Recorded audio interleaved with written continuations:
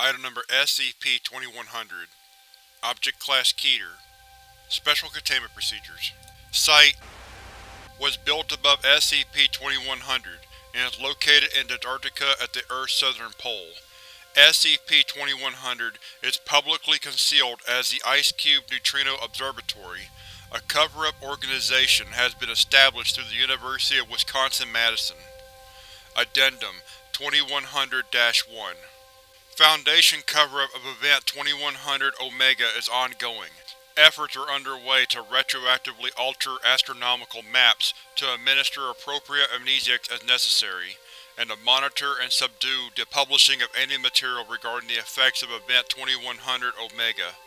Site is to remain operational indefinitely with standard maintenance and guard staff to maintain the integrity and secrecy of SCP-2100 components. Description: SCP-2100 is a large subterranean complex, believed extraterrestrial in origin. SCP-2100 extends approximately 7,390 meters below ground with 2,718 levels and has an approximate floor area of 738,905,600 square meters. Geological analysis of the surrounding rock indicates that SCP-2100 was constructed 1.253 billion years ago in its current position. Small-scale fissures indicate that the Antarctic tectonic plate has been partially fractured as a result of sliding around SCP-2100. Research in 1960 confirmed that SCP-2100 perpetually broadcasts a dense stream of neutrinos towards the center of the Earth, which is then redirected at Earth's core through unknown means. Regardless of Earth's relative position and orientation, this beam maintains focus towards a fixed coordinate point located within the center bulge of the Milky Way galaxy. SCP-2100 has been fully mapped, with three primary features designated SCP-2100-1 through 3. 2100-1 is an area comprising parts of floors 25 through 29 and contains a concentration of display readouts and input controls. Conduits throughout the entire complex join at junction relays, and all eventually terminate at 2100-1, indicating that it is the control center for the entire complex. Displays in 2100-1 are alert and active, and appear to perpetually display real-time information using a combination of graphics and an indecipherable alien language. This information is largely meaningless without knowledge of the systems or the language. An attempt is underway to interact with 2100-1 in an effort to learn more. See Document 2100-114. Displays in 2100-1 are dead and unresponsive. 2100-2 is an area comprising parts of the lowest 271 levels, and is the source of the neutrino transmission beam. It is believed to hold an immense focusing mechanism which directs neutrinos produced by 2100-3 into a beam 271 meters in diameter, with an average neutrino density of 27 million quadrillion neutrinos per square centimeter. 2100-3 is a perfectly spherical section comprising the central sections of levels 1223 to 1495. There are several hundred shuttered transparent viewing apertures located along the equatorial belt of 2100-3. When unshuttered, these apertures allow limited filtered wavelengths of visible light to pass through. Visual indications show that 2100-3 houses what appears to be a miniature neutron star, designated 2100-4. Gravimetric and electromagnetic readings do not pick up any usual activity near the vicinity of 2100-4. Either 2100-4 does not produce gravitational electromagnetic fields, or 2100-3 effectively blocks them. In addition to the primary faculties, SCP-2100 also houses a small section believed to be an abandoned alien living quarters, several large cavernous rooms of unknown purpose, and approximately 2.71 billion meters of conduit connecting 2100-1, 2, and 3. Document 2100-114. Partial transcript of video log 2100 Epsilon. Forward. On October 7, 1960, after years of studying the alien language, the control displays and conduit maps, the first attempt was made to interact with SCP-2100-1 control consoles. 54 researchers are present, as well as Site Lead Researcher Dr. 27 researchers are seated in front of control stations while Dr. gives instructions. Displays are active. Commence log. Dr. is talking to various aides. Alright, let us begin. Station Theta. Hit Control 8-12, just like we rehearsed. Display changes from a purely text readout to a graphical readout, dominated by a large spinning sphere. Good. Station Lambda. Please turn dial 1-12 counterclockwise by 10 degrees.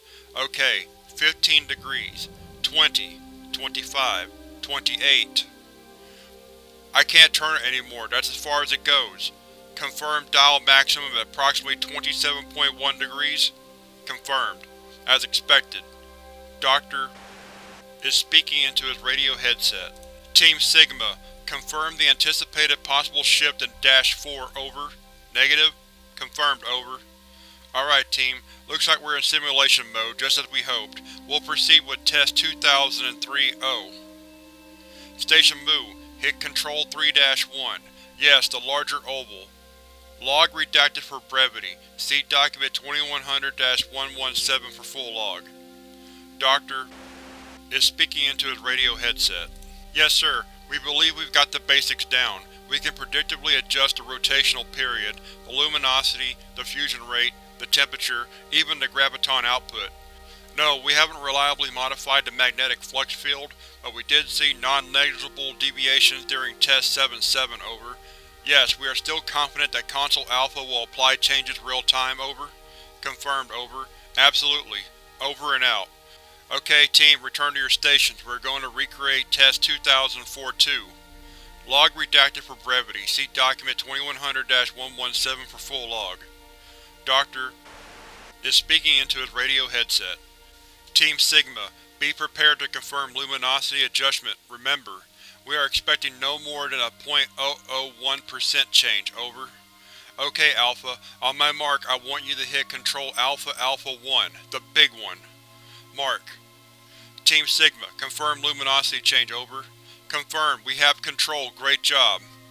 Talking ceases, everyone in the room falls unconscious instantly. Dr. Alpha Station Researcher and Bravo Station Researcher have vanished. All displays have gone black. Medical staff rush into SCP-2100-1 and begin reviving the team. Entire team has been revived with no permanent injuries. End log. Frame-by-frame analysis. Below is a frame-by-frame analysis of video log 2100 Epsilon at approximately 4 hours, 26 minutes and 9 seconds. Video was captured at 30 frames per second, with frames approximately every 33 milliseconds. Dr. is standing behind Alpha Station. No abnormal activity present. 2 unknown entities now exist in the middle of the room. Resolution is low, but entities appear to be floating sycamore seed-shaped distortions. There are several spotlights illuminating them, and while they seem somewhat translucent on camera, they cast large shadows, longer and more distorted than their shape would suggest. The entities are now in front of separate display panels. The entities appear to have opened previously unknown access hatches and are interacting with the interior hardware. Researchers begin to fall limp. An assortment of hardware floating in the middle of the room where the entities first appeared. Hardware is believed to have originated from within the console interiors. Dr. Alpha Station Researcher and Bravo Station Researcher are floating in a vaguely fetal position near the hardware. The entities, the hardware, and Dr. have vanished, and all display panels are shut. No further anomalous activities recorded. Final note: after Event 2100 Epsilon, all displays appear dead. SCP-2100-4 returned to its original luminosity. Further attempts to interact with displays have proved fruitless. No further sightings or evidence of the anomalous entities or missing personnel have been reported. Document 2100-154. Memorandum from Dr. Massachusetts Institute of Technology, January 8, 1960. Dr. In response to your rather unusual inquiry, let me remind you that relativity dictates that no signal can travel faster than light, not even massless sterile neutrinos. While there are some well-known physicists exploring the possibility of faster-than-light particles, they are mostly crackpots well past their prime. I can think of no reason you would be exploring this question beyond an exercise in fiction, so let me reiterate. Nothing can travel faster than light. But if we do throw out common sense and start idly entertaining the realm of fiction, you can see from my attached calculations that your theoretical beam would be traveling 27,000 light-years to its destination, and therefore an instantaneous transmission would have to reach an estimated 100 trillion times the speed of light. The amount of energy needed to perform your little theoretical hop would of course be infinite, although you can see in Figure 3.2 that once you actually pass light speed, the energy requirements start to actually decrease the faster you go. You get slower the more energy you have weighing yourself down, while losing energy speeds you up. If relativity still means anything in this new theoretical universe, then you can see from Diagram 4.1 that anyone able to travel faster than light would also have the ability to travel along a closed time-like curve, meaning they would have the option of traveling through time as well as space. As to your final question regarding the resources necessary to construct such an apparatus, we cannot even idly speculate. Suffice to say, it is more than every nation on Earth has at its disposal. Thank you for the donation. It was pleasant to hear from you again, and I wish you luck in your future endeavors. Regards, Dr. Document 2100-421 Summary of Event 2100 Omega. On December 4, 1994, the O5 Council issued a top priority order to Site, directing senior personnel to focus all efforts on interrupting the stream of neutrinos emanating from SCP-2100. Since neutrinos pass through nearly all solid matter, extreme measures were necessary to interrupt the beam. On October 17, 1996, Site Director made a formal request to the O5 Council asking permission to use SCP.